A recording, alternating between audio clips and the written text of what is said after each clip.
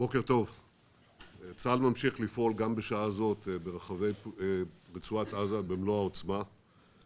חיילי צה"ל משלימים את נטרול מנהרות הטרור. היכולת שהחמאס הכין בחפירות המנהרות הללו הייתה מאפשרת לו לחטוף ולרצוח אזרחים וחיילי צה"ל על ידי תקיפה בו זמנית מהרבה מנהרות שחודרות אל תוך שטחנו. את היכולת הזאת אנחנו מפרקים עכשיו. אמרתי בתחילת המערכה, אין ערובה ל-100%, כפי שגם כיפת ברזל איננה נותנת מענה מוחלט. אבל בשטח יש תוצאות מרשימות לפעולת צה"ל, והפעולות הללו כאמור נמשכות במלוא עוזן גם ברגעים הללו. עד כה נטרלנו עשרות מנהרות טרור, ואנחנו נחושים להשלים משימה זאת, עם או בלי הפסקת אש. ולכן לא אסכים לשום הצעה שלא תאפשר לצה"ל להשלים את המלאכה החשובה הזאת לביטחון אזרחי ישראל. בנוסף, החמאס ספג מכות קשות. הוא ספג אותם גם מצה"ל וגם מהשב"כ, עובדים יחד בתיאום. פגענו פגיעה קשה באלפי מטרות טרור. במפקדות הטרור, במצבורי הרקטות, במוקדי הייצור, במרחבי שיגור, במאות מחבלים שחוסלו. ההישגים הללו ופעולת הניטרול של המנהרות הם רק השלב הראשון בפירוז רצועת עזה. ארצות הברית, האיחוד האירופי וגורמים חשובים אחרים בקהילה הבינלאומית קיבלו את עמדתנו זאת. ואני חייב להגיד, זה לא היה דבר קל להשגה, אבל השגנו זאת, יחד, בעבודה קשה. אני מבקש להביע את הערכתי העמוקה לחיילי צה"ל ולמפקדים הנלחמים בגבורה בלתי רגילה בשטח. ואני מבקש להביע הערכה מיוחדת לעומד בראשם, הרמטכ"ל רב-אלוף גנץ, וכן לשר הבטחון יעלון. אנחנו עובדים יחד ימים כלילות, ותאמינו לי, ימים כלילות, או לילות כימים, יותר מדויק, כתף אל כתף, בעבודה מאומצת, שקולה ואחראית למען עם ישראל. מטבע הדברים אין אפשרות לשתף את הציבור בכל המידע והשיקולים שמנחים אותנו.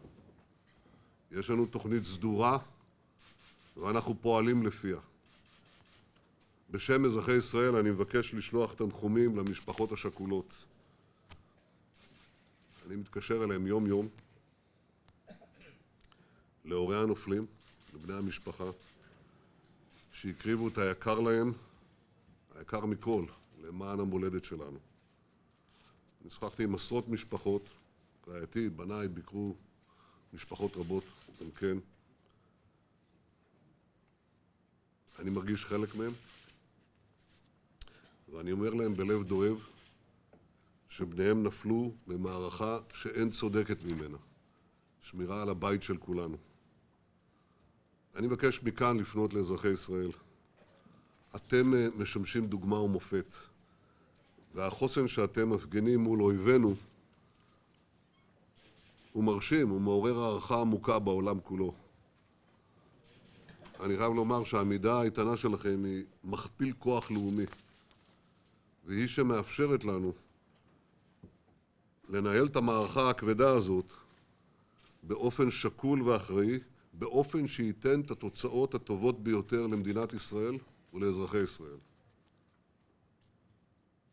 אחדות ההנהגה חשובה להצלחת המערכה, והיא חשובה מאוד לעם ישראל, כשם שהאחדות בעם נותנת לנו את הכוח להמשיך בעבודה הקשה והאחראית שלנו.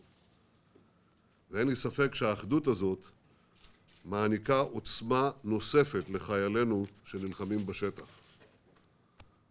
ועדיין יש מיעוט בציבור שדווקא ברגעים אלה בוחר להקצין את עמדותיו מצד זה או אחר. אני קורא לכם, אל תפגעו באחדות המיוחדת שקיימת בינינו. הישמרו בדבריכם, היזהרו במעשיכם. ויותר מכל ומעל הכל, שרי הממשלה הם אלה שצריכים לתת דוגמה אישית לציבור כולו. בעת הזאת העם מצפה מכולנו, ובראש ובראשונה משרי הממשלה, להתלכד מאחורי המטרה. בימים שבהם חיילינו נלחמים מול האויב ומסכנים את חייהם למען כולנו, אנו חייבים להם את זה. ככל שאנחנו מאוחדים יותר, אנחנו חזקים יותר.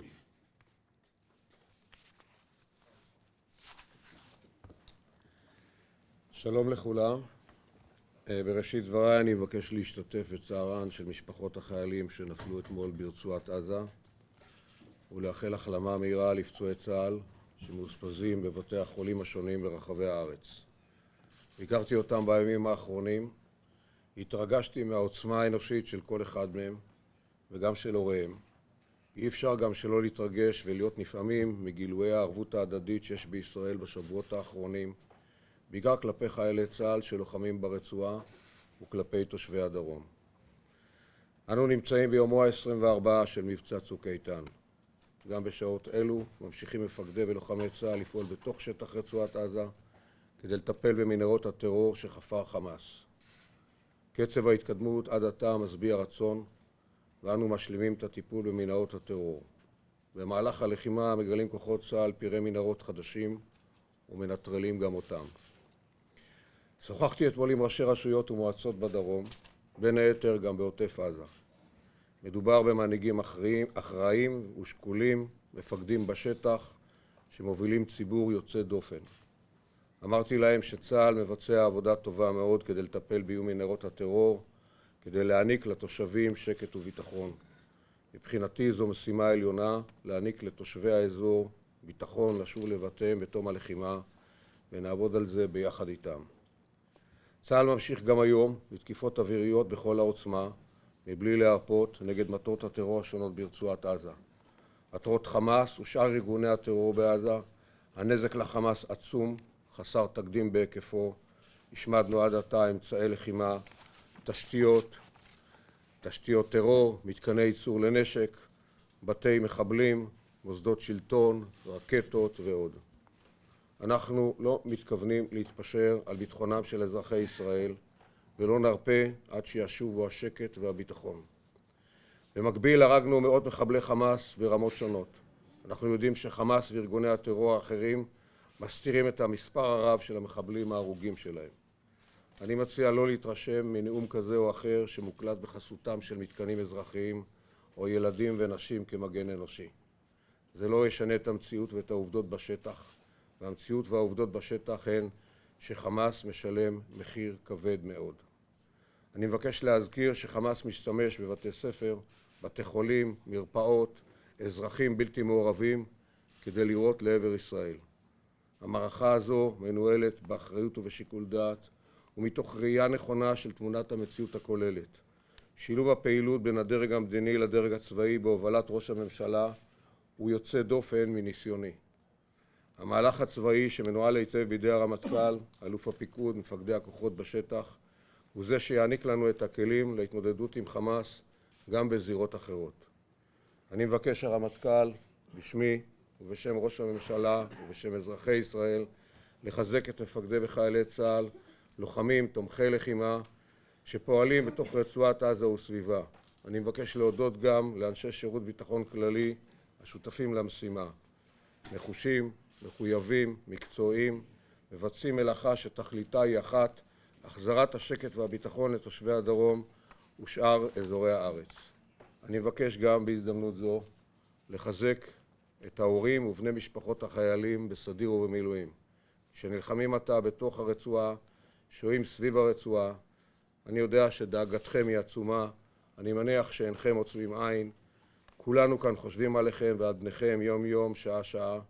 החינוך שהענקתם להם הוא זה בעיקר שמאפשר להם לבצע את המשימה. דעו כי הבנים והבנות פועלים עתה למען משימה עליונה ונמצאים שם כי אין לנו ברירה אחרת. אז בשמי, בשם הממשלה והציבור בישראל, אני מבקש לומר לכם תודה. בוקר טוב לכם מכובדיי. אני מטבע הדברים אזכור במעט יותר פרטים אחר כך, אבל רוצה לנצל את דברי הפתיחה. א', להודות על המילים החמות ועל הערכה והגיבוי ראש הממשלה ושר הביטחון, כמובן העבודה המשותפת איתכם ועם יתר חברי הקבינט. בהחלט עבודה מאומצת שנמשכת זמן רב, אבל את עיקר העניין אני רוצה להקדיש ברשותכם לגיבורים האמיתיים של הסיפור הזה, שהם עדיין עסוקים במה שהם עוסקים. זה חיילי השדה שלנו מכלל הזרועות שמסתובבים עכשיו ברצועת עזה, המפקדים שלהם, אלה שנפגעו, אלה שהחליפו אותם, אלה שמחכים לכל משימה שנטיל עליהם, באמת בכל זרועות היבשה, לטייסים, לאנשים בחיל הים, במודיעין, קדימה ואחורה. מה שאני יכול לתאר לכם, ואחר כך בטיפה יותר פרטים, זה שילוביות יוצאת דופן בין כל הכוחות שפועלים בשטח, מסירות שמכבדת את עברם של החיילים, את צוק החינוך שלהם ואת מה שהם מבינים שהם צריכים לעשות תוך כדי הלחימה ברמה בלתי רגילה. נלחמים באזורים שמבחינה מקצועית הם מאוד מאוד מאוד מורכבים ומסתדרים בצורה מצוינת עם המשימות שאנחנו מטילים עליהם וממשיכים בנחישות רבת היקף. אתה נכנס לתוך מפקדת חטיבה או אתה מגיע לכוח בשטח, אתה לא יודע עם מי אתה מדבר, עם קרבי או עם ג'ובניק, עם טייס או חיל אוויר או איש מודיעין, הם כולם מעורבבים אחד בשני ועושים באמת עבודה נהדרת. כמפקדים, אנחנו יודעים שהמערכות שלנו הארגוניות מטפלות ומסייעות למשפחות ולפצועים, אבל אנחנו מסתכלים קדימה, אנחנו מסתכלים למשימות, וכשאנחנו נסיים אותן, אנחנו נשוב ונתפנה לחזור ולחבק את המשפחות ואת הציבור, אבל כרגע המשפחות מאחור, הציבור מאחור, אנחנו לפנים, כך נמשיך גם בימים הקרובים בכל ממד שידרש, ואנחנו בטוחים שנגיע לכל ההגדרות שלנו. לסיום דבריי בפתיחה, את הגיבורים אנחנו צריכים לחפש למטה, שם הם נמצאים באמת. תודה רבה לכם. צה"ל הוא צבא מוסרי מאין כמוהו, הוא נלחם בתקיפות רבה באויב אכזר מאין כמוהו, הוא מנסה להימנע ככל האפשר מפגיעה באזרחים, ואנחנו בהנהגה חושבים על החיילים. כל חייל צה"ל יקר לנו, כל חייל וחייל.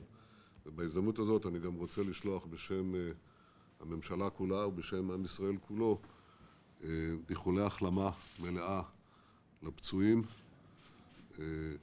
אנחנו יודעים את עוז רוחם ואת רצונם להצטרף לחבריהם. אמרתי להם כשביקרתי חלק מהם, שכרגע המפקד שלהם הוא הרופא, אבל אנחנו יודעים שהם מונחים על ידי רוח אדירה שמפעמת בעם כולו. תודה רבה. תודה רבה.